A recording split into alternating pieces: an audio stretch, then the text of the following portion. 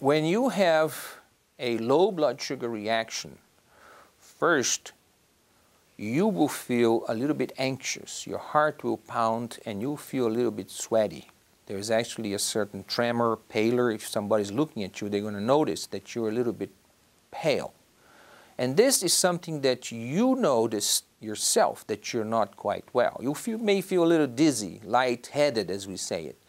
And these are warning symptoms that your sugar is coming down. And the sugars go down, and after they have been down to a certain level, they can affect your brain.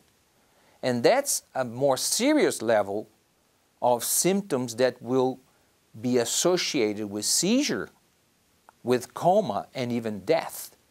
So before you get into these very serious extreme manifestations, your body tells you that you have low blood sugar so that you can act and look for some sugar, some solution to the problem. Those are the warning signs and symptoms: anxiety, sweating, a little bit of heart pounding, pallor, and dizziness, lightheadedness.